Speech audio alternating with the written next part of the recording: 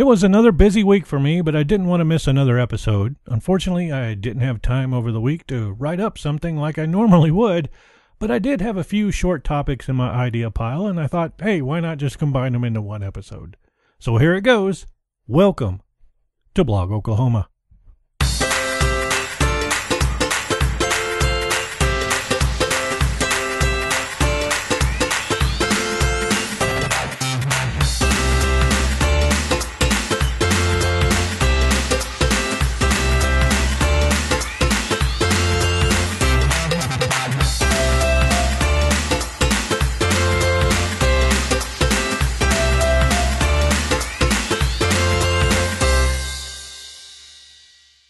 So why have I been so busy over the last couple of weeks? As some of you know, my day job is that of a programmer for a small western Oklahoma company. And I've been assigned the task to learn how to program an Arduino and an ESP8266. Both use roughly the same code set. Now, many of you won't even know what I'm talking about. That's okay. Broadly, an Arduino is a small electronic project board that can be programmed to read from and control various electronic devices.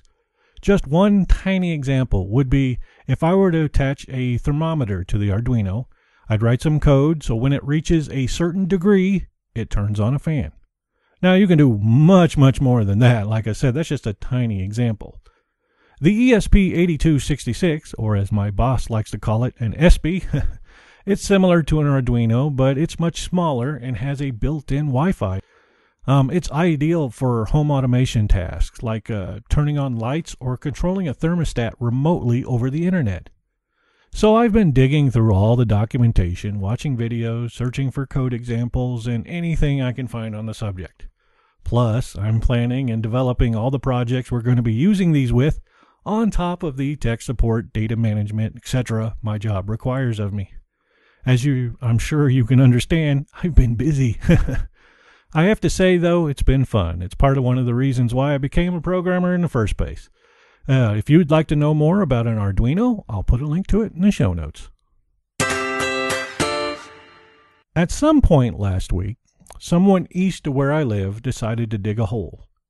And those people managed to cut a fiber optic cable. And this particular cable provided the AT&T phone service for much of central west Oklahoma. For an entire day, we did not have phone service. Both landline and wireless were out. So, as you can imagine, business was disrupted quite a bit. Now, luckily, it didn't affect internet service for many of us, and we communicated through Hangouts and Skype and Facebook Messenger. So, the internet for the win that day. This makes a great reminder for us here in Oklahoma. You need to call Okie before you dig.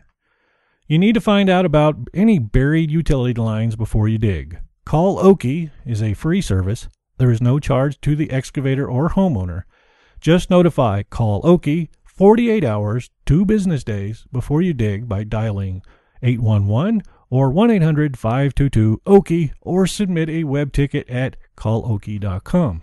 Remember, before you dig, call Okie. On some of what free time I've had at home, I've been binge watching a cartoon called Rick and Morty. I have not seen this show up until this last week. Currently, it's in Season 2 on Cartoon Network's Adult Swim. Wow, is it good. Underneath the humor is a really dark and deep storyline progressing. I'm just hooked. I really like this show. It's a sci-fi adventure and a really dark comedy with some adult themes. The main characters are Rick, the scientist grandfather, and his grandson sidekick, Morty. Now, if they look familiar, they are modeled after Doc Brown and Marty McFly from the movie Back to the Future. The similarity ends there. Now, I don't want to spoil anything by going into further describing the show. I think the best way I could describe it is to think of it as Doctor Who with the safeties off. You can watch Season 1 on Hulu, and you can watch Seasons 1 and 2 on the Adult Swim website or from the Adult Swim app. Please, go watch it. I would love to hear your thoughts on Rick and Morty. Just love that show.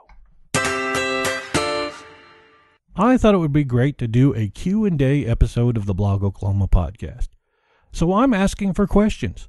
I'm open to any blogging, podcasting, writing, Blog Oklahoma, or Oklahoma questions you might have. But really, ask me anything. If I can answer your question, it'll be a part of a future Q&A episode.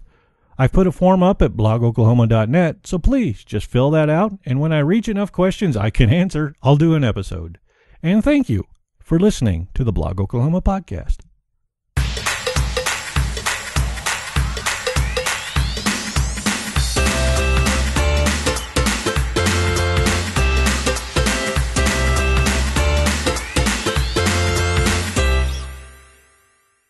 I'm happy to announce, as of August 16th, 2015, Blog Oklahoma has 887 registered Oklahoma bloggers. Your feedback is important, so please feel free to contact me with your comments or questions.